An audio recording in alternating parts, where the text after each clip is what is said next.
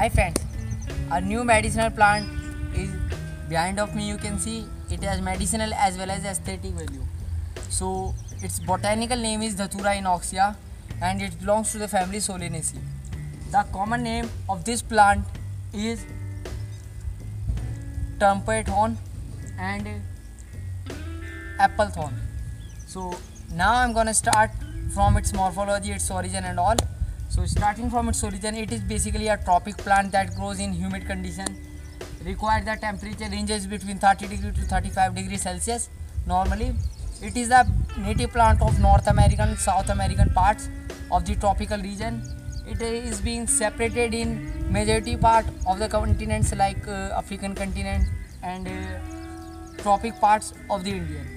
So starting of its morphology, I am going to start from its root. It is having deep tap root system and it doesn't require that amount of water. I told you it is a tropic plant.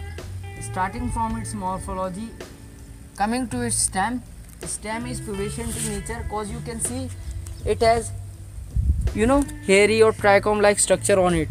It is annular semi-shrub that grows up to the height of 2 meters and it has a branch like network that is spreading in all possible direction, and it has glandular secretion for some of the parts. It has unpleasant smell. Coming to its leaves are petiolated, you can see, having a great petiole of 3 to 4 centimeter, and leaves are oblong and elliptical in shape, you can see, having a acute kind of apex.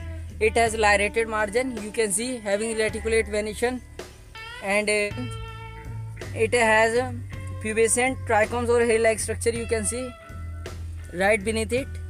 And coming to its flowers are white, petals are fused, sepals are also fused, you can see, and you can see right here these are the anthers. You can see anthers are white, creamy white in color, having filament of 6 to 7 centimeter in length, and it is not nectary. It has unpleasant smell, that is why it is wind pollinated. It is not insect pollinated, it doesn't have nectary. These flowers are not attractive in nature, and after pollination you will see it turns into a capsule. Fruits are, you can see, are capsule with 3 to 4 centimeter in length. Right after fertilization, these capsules are formed. It has seeds black in color with 3 to 4 mm in size, you can see. These are its seeds. These are wind pollinated. After the dehiscence of its capsule, seeds are dispersed by the means of wind. It just blasts like this, and seeds are spread in all possible direction, and wherever it gets down it turns into a new plant of Datura inoxia. So this was our medicinal plant. Hello friends, today we are going to talk about our new medicinal plant Datura inoxia, and its medicinally important parts are leaf, flower, fruit and seed. It is used to cure fever, cold, heart related disease, skin related disease, malaria, asthma. It reduces pain. It used in pregnancy.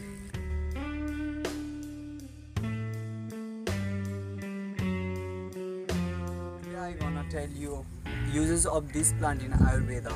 Especially there are the many aesthetic value, especially the worship of the Lord Shiva. This is the fruit. This is a young fruit and flower. This is a white flower.